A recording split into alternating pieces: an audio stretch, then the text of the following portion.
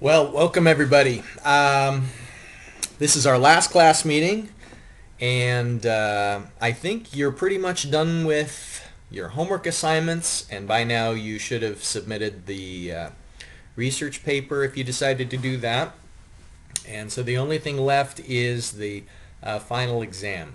And just to reiterate what I told you before about that, it's scheduled for Friday the 1st of May. I've got all three of my final exams on Friday. Boo-hoo for me, but it just means that I'm not going to be doing much over next weekend besides grading because final grades are due by noon on Tuesday. So I've got 3 classes worth of final exams to grade between Friday and Tuesday. But I'll give yours the most attention because, this is a 400 level class and you're seniors and you deserve that extra attention. So our final exam on Friday is going to be comprehensive, and so you can expect questions from at any point during the course, and there will be a disproportionate weight of the points available related to the more recent content. And so I'll tell you right now, there will be a WMS question, and there will be a question related to today's content. And so we're going to go through some calculations dealing with flow in aquifers to wells. And even though you will have never had a homework assignment, I'm going to give you a well problem on the exam. And I think after you've seen the example we're going to do in today's class, you'll be glad that there's an exam problem because these calculations are relatively easy and they're actually kind of interesting as well. So it's a comprehensive test. You can use any of your textbook, note resources. You can use your previously solved homework problems. But what you can't do is communicate with each other or any other person during the exam. And so the only thing that you should submit is the work that you yourself generated, not anything that, a pre-existing solution you found online. Of course, that wouldn't be right. Or communicating with each other during the test, that's not right either. So it's just what you can figure out and solve with the class materials and the work that you've already done. Any questions related to the final exam discussion that we've just had? It hasn't been much of a discussion, but feel free to pipe in with your typed comments or interject with the microphone at any point today. I think there's still one student who, pipe in. There's one student, it looks like, who hasn't done the course evaluations, and I don't know who. It doesn't tell me who's completed the evaluations or what they've said. The instructors don't get to see the results of the evaluations until after final grades are posted. And even then, the comments aren't tied to individual students. And so the point is that it seems like there's one more student who still hasn't done the evaluations. And so if you'd like to share your feedback, I'm interested to have it. Okay, so today we're going to be continuing the discussion about subsurface flow. And this topic of water underneath the surface could very easily be the subject of an entire course by itself, and in fact at a lot of universities it is the subject of an entire course, if not an entire program of courses. And so it's a complex subject, and we're going to be making a lot of simplifying assumptions just to be able to come up with a couple of equations that we can use for problem solving. I want to begin with a concept that's important to understand with the calculations and the discussion we're having today. And this is an aerial view of Marshall's campus. And let's say that someone put a water pump. Yeah, I guess that icon doesn't really show it very obviously. The thing at the center, that's supposed to be a water pump. And the point that I'm making here is that we have flow that's radially approaching a center point where the water is being withdrawn. So if we did put a pump in the middle of Buzzkirk Field and you started yanking on the handle of that pump and you're removing water from the aquifer, so if you dig deep enough down, you're going to reach a water table where all of the voids in the soil matrix are filled with water. Below that water table, it's saturated. So if you start to pump, then you're going to be removing some of the water, and to replace the water that was removed, water is going to have to flow from further away towards the point where the water is being removed. And so if the water is being removed here at the center, then the flow is coming from all directions towards that center point. And the thing that you have to think about is that the water is accelerating as it approaches that center point, because think about if you were to do a numerical integration, the sort of thing where you have a differential RdR. If you have a circular element, the area of the circle that the water is flowing from, as the radius decreases, the velocity has to increase for the same volume of water to be approaching that well.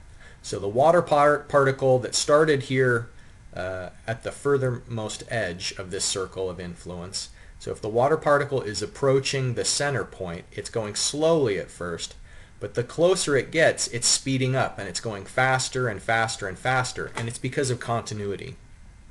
If we did a control volume analysis and we look at the flow in and the flow out, when you have a big circumference, that's going to mean that the area that the water is flowing through is large. But as the circumference of the circle decreases because you're approaching that center point, then the velocity of the water has to accelerate. And so this top view of a well is why we see drawdowns with the pattern that is shown here in this figure. And the pattern that I'm talking about is that the cone of depression is getting progressively steeper and steeper as you approach that discharge well. And so remember what I said is that the water is speeding up. And why does it have to speed up? It's because now we're thinking not just of the top view area, but now we're thinking about the volume. The volume of aquifer that is being drained is decreasing the closer you get to the well. And so, there's an amount of water inside the soil matrix, and the closer you get to the well, the water has to be moving more quickly because the contributing volume decreases. I don't know, it's a complex phenomenon to describe, but the basic trends that were introduced in that Wednesday video that I asked you to watch was number one, that if you have a very porous and a high hydraulic conductivity type media, then the cone of depression doesn't have to be as steep because the water flows with less resistance towards the well. And so if you have like a very porous sand, the cone of depression wouldn't be as steep as if you have a silt.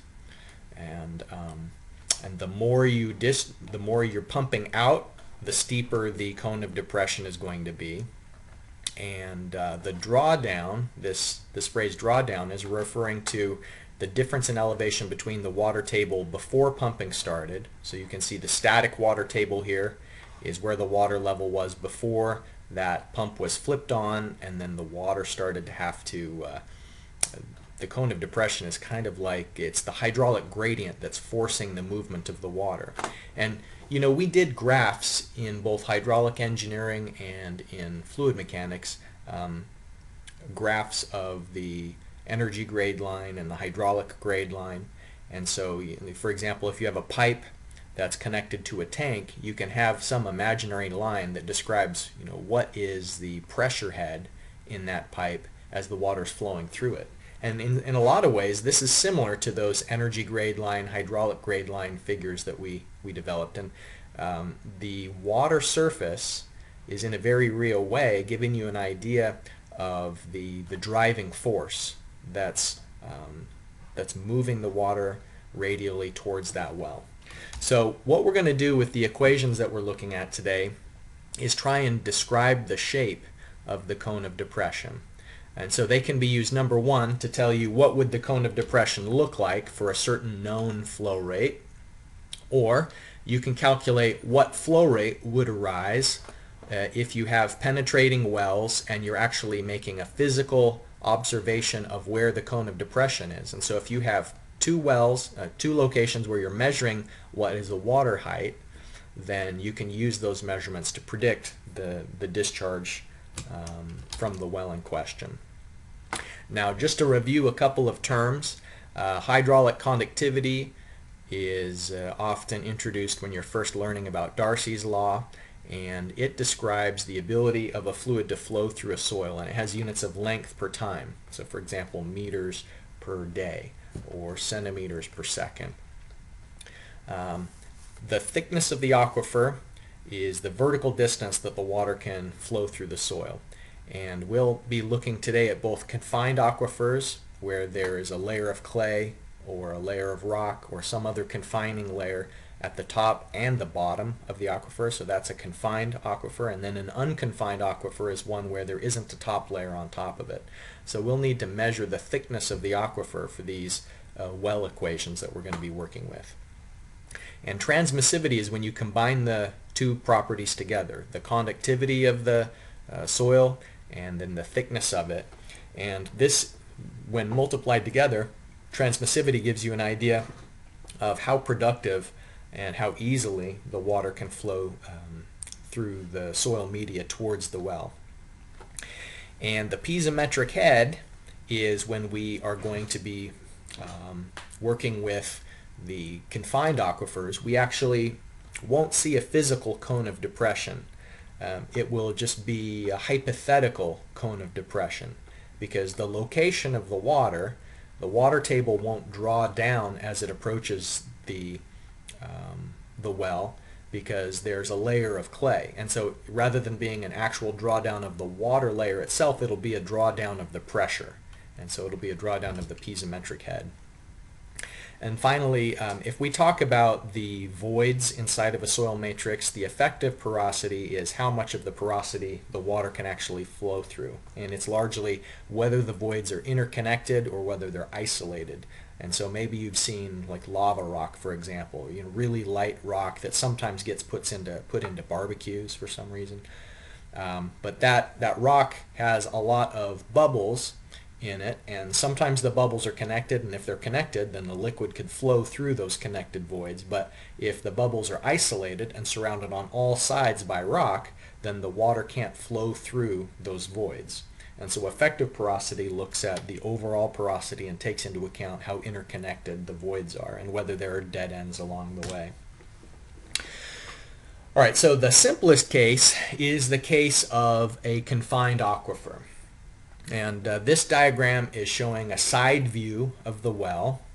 And in contrast to, I just want to skip back to this figure that we were looking at moments ago. This is actually the water surface.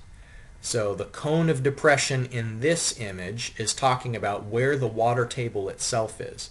And this is an unconfined aquifer, because there isn't any layer at the top that is limiting where the water goes vertically above the bottom. There is a bottom confining layer, but not a top confining layer. All right, so now that said, that was an unconfined aquifer. This is a confined aquifer. And what makes it confined is that there's this layer, like a roof, if you think of it, a rock or a clay layer that is a very low hydraulic conductivity. And so there's an upper confining layer and a lower confining layer, and in between here's this region where the water has an easier path towards the well. And inside of this part of the aquifer, the hydraulic conductivity is much higher than in the confining rock or clay that's both above and below.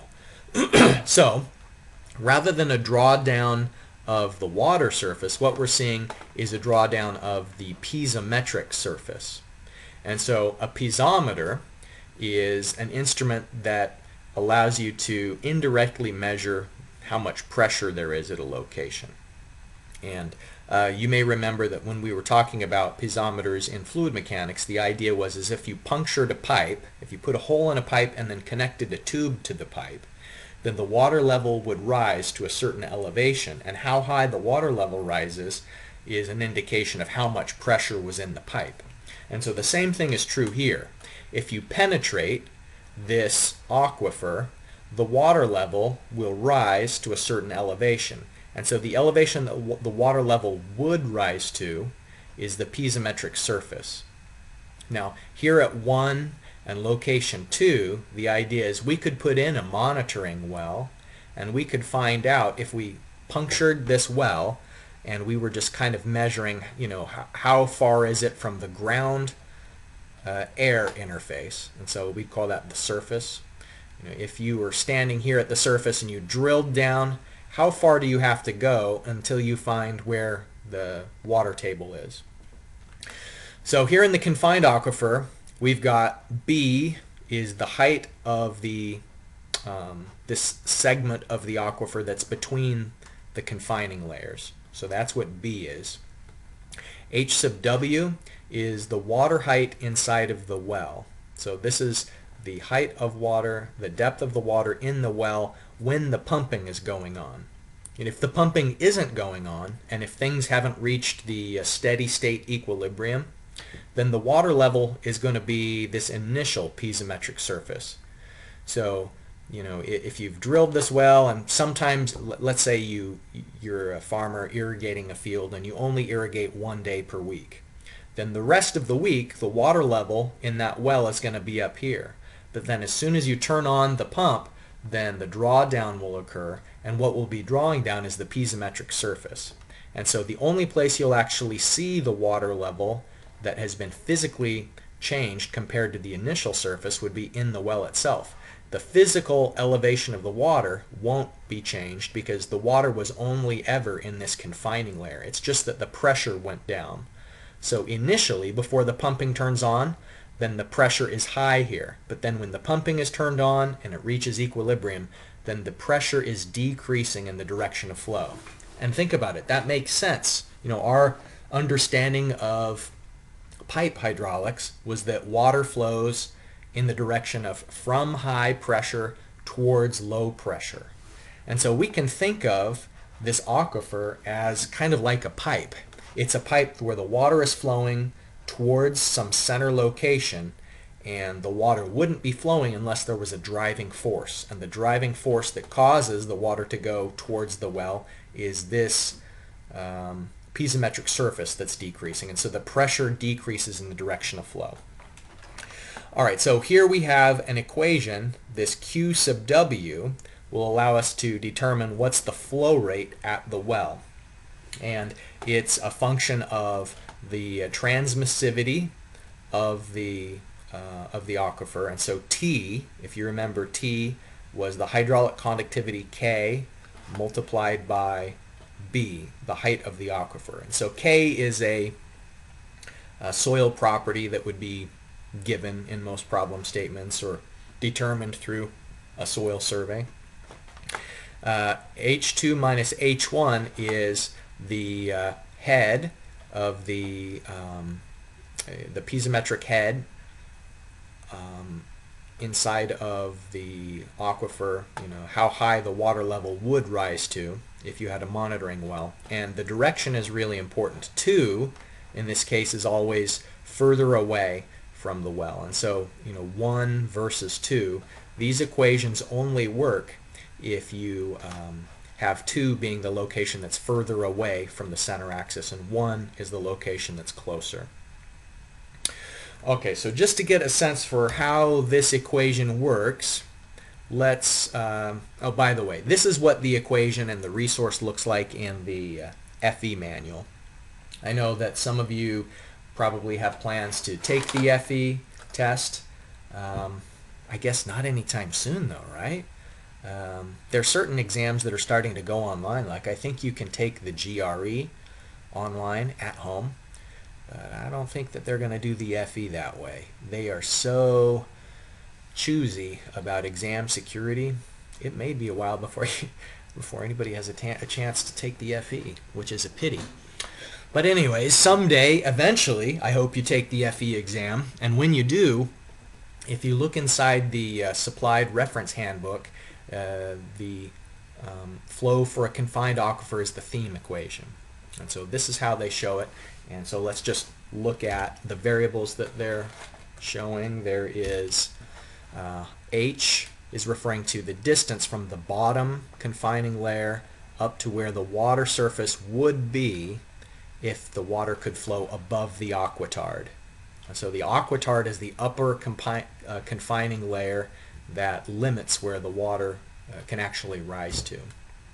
So this is essentially the same equation I showed you on the previous slide. In this case, they define the units for each of the variables going in, and the FE manual sadly has a lot of the problems and units in traditional. So that's why here they've put feet squared per second, feet, and so on. All right, so let's try this out. Here's our confined aquifer, and what we want to find out is what flow rate do we experience for the conditions that are described. What they're telling us is the hydraulic conductivity, so the K value for this aquifer, the K value is 20 meters per day. That's pretty high. That's a big hydraulic conductivity. The thickness of the aquifer, so that's defining the parameter B, is 6.6 meters. And then rather than telling us, let's see, the initial piezometric surface of 14.53 above the lower confining layer.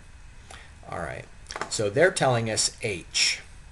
So they're saying from the lower confining layer up to where the initial water surface would be, the initial piezometric surface is 14.53. And so they're saying what flow rate, find Q, so that at a radius of 40 meters, so R1, then the then the piezometric surface would be 13.85. So that is H1. So the H1 is 13.85 at R1 of 40, and then R2 is 85 meters, and then the H2 is 14.31. So there has been some drawdown.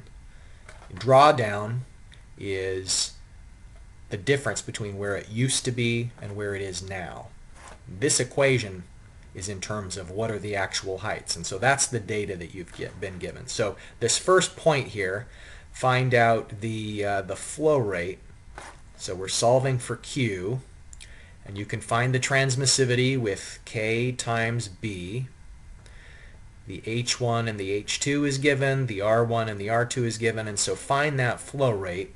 I'm going to pause for a moment, give you a chance to get a scratch piece of paper, dust off your calculator, and find for the flow rate.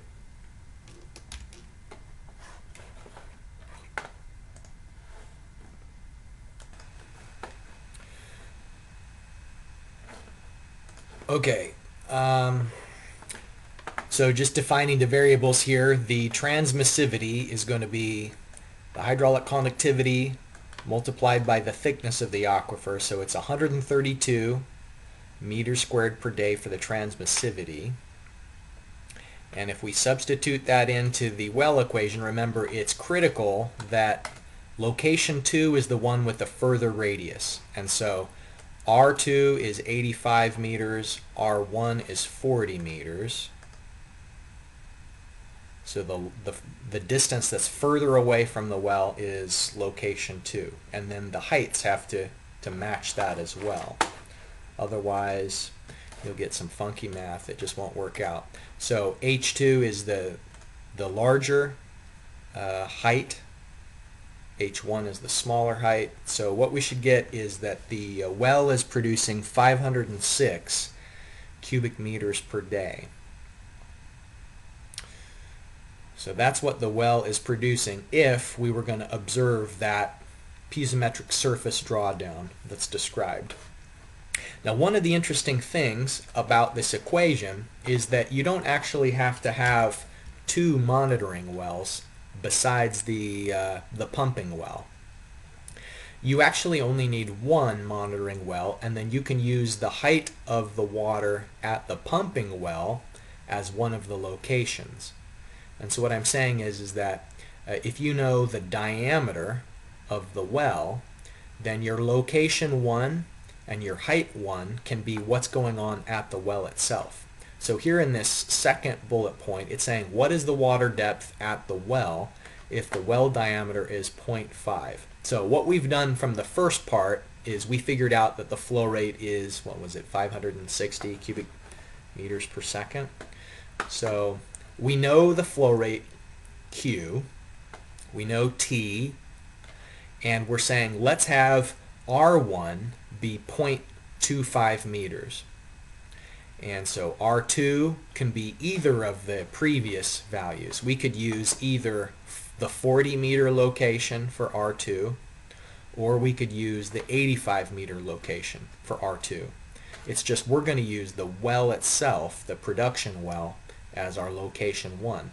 So H1 is going to be unknown, but H2 will be whichever of these other locations that we selected as our location 2. Then we will use the height of the piezometric surface for H2. So in other words, solving for H1. Okay, I'll pause for a moment again, and with the givens that we have, using the flow rate that we calculated the first time around, so we calculated it was 506. So 506 cubic meters per day is Q. So if that Q is given, then what is H1?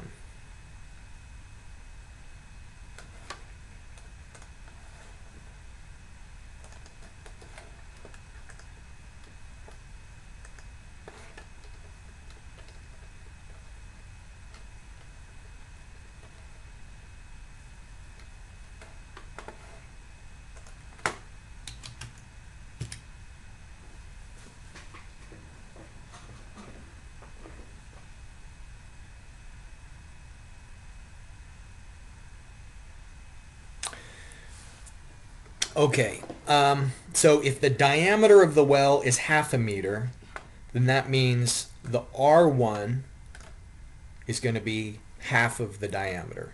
So 0.25 meters will be the radius from the center of the well out to the edge of that production well casing. R2, I used the location that's 40 meters away from the center of the well. You could also have used R2 as the other location that's further away, and then you just use its corresponding H2 value. You'll get the same answer either way. And then from the previous calculations, we determined that the flow rate's 506 cubic meters per day. So if we rearrange this equation for the confined aquifer, and we're going to try and solve for H1, and you can see I've kind of not as neatly as I maybe ought to have. That's the rearranged well equation solving for H1, and so it's going to be the H2 elevation minus the drawdown, and boy, the way that's just not as neat. That's saying logarithm, so we're doing the logarithm of the ratio of the radii. So the H1, the water is going to be 10.75. So back to this, we're saying that the water elevation from the bottom up to the depth of water in that well is 10.75 meters at the well. So it's kind of interesting that you can have just one monitoring well besides the production well if you also measure the elevation of the water at the production well. Okay, so that's the confined aquifer, and the confined aquifer is the easier of the two cases. The equation gets a little bit different for an unconfined aquifer. We have to make a slight correction if the aquifer is unconfined. Are there any questions about this example that we did?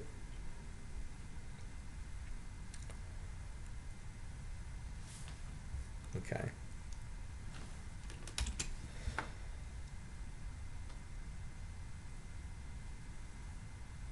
Here is the situation if it's unconfined. Now, the unconfined, what does it lack? In the previous slide, the FE reference manual showed that we had an aquitard. It's the upper confining layer. That doesn't exist here. And so there's a lower confining layer, but there's no upper confining layer. So we have clay or rock at the bottom. The well is fully penetrating, going all the way down, and we assume that it's screened the entire depth. And so now, instead of measuring just the piezometric surface, this is the actual water surface. And so the phoretic surface that means that's the water surface in the aquifer. So it's the differentiation between fully saturated pores below the phoretic surface or unsaturated voids above it. So the equation looks really similar, except for that you'll notice that we have the, in this case, the hydraulic conductivity rather than the transmissivity. And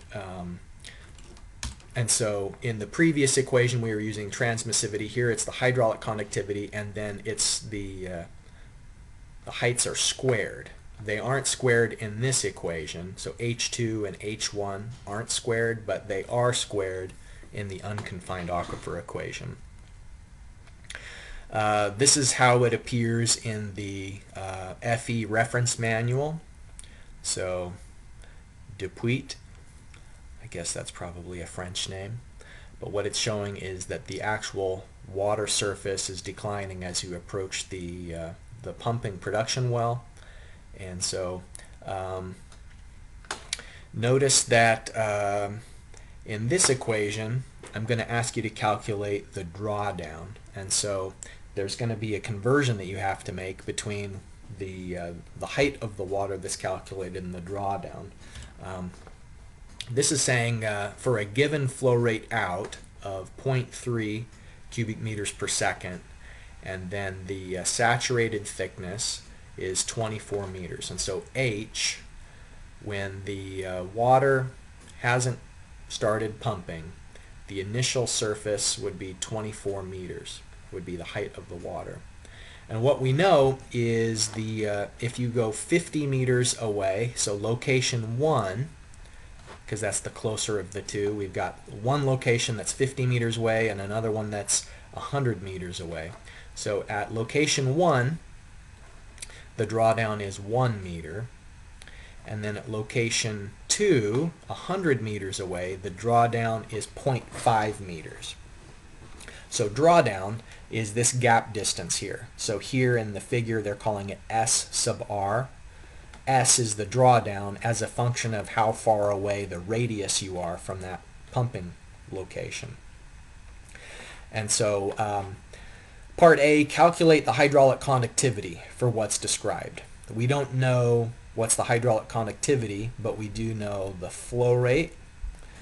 And from the drawdowns that are mentioned, the drawdown is what you would actually observe if you were at the observation wells. You'd know where the water surface used to be before pumping, and you know how far it is down to the water now that the pumping has started.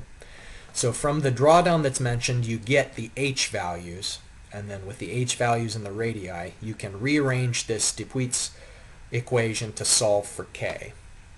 So let's do that for step A. Let me pause for a moment and give you a chance to rearrange this equation algebraically to solve in terms of K. And then what you're going to need to substitute in for H2 and H1 is the initial height, 24, minus the drawdowns.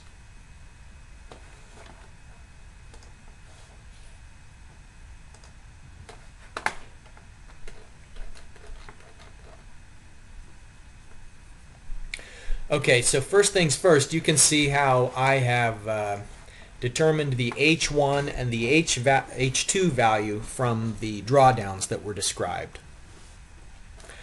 So the initial height of the water table is 24 meters above the lower confining layer. And the problem statement defined the drawdown at location 1 and the drawdown at location 2. And so the drawdown is more at the location that's closer to the well. So location 1 is closer to the well, location 2 is further away.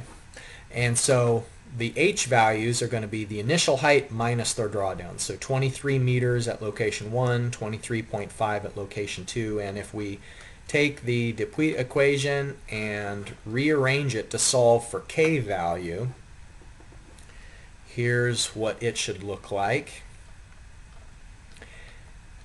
And so substituting in the known radius at location 2, the radius at location 1, and then the H2 and H1 values, then what you ought to get is a hydraulic conductivity of 3.8 times 10 to the minus 3 meters per second.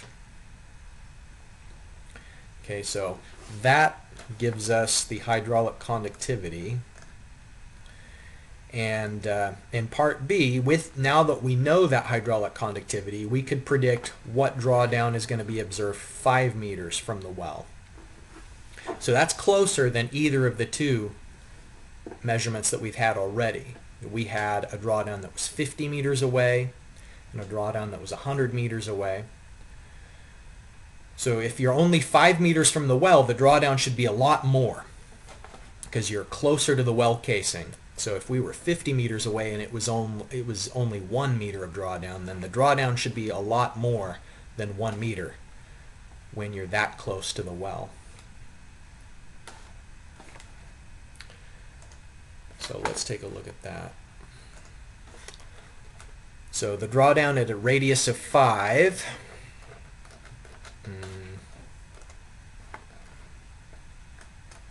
Oh, I may not have that here in my notes. I guess that means I'm going to have to pause and calculate it. And let's see if we end up with the same thing. Alright, so we're going for part B here, trying to figure out what would be the drawdown at a distance 5 meters from the well.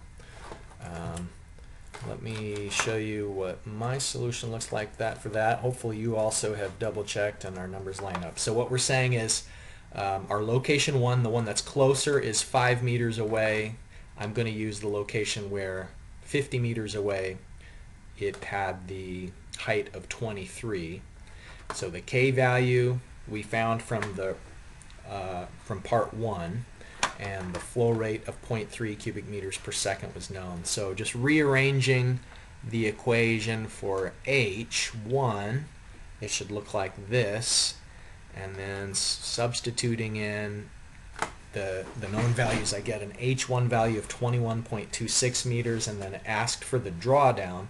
So the drawdown was the initial height of 24 minus the height after pumping begins at this particular location that's only 5 meters from the well.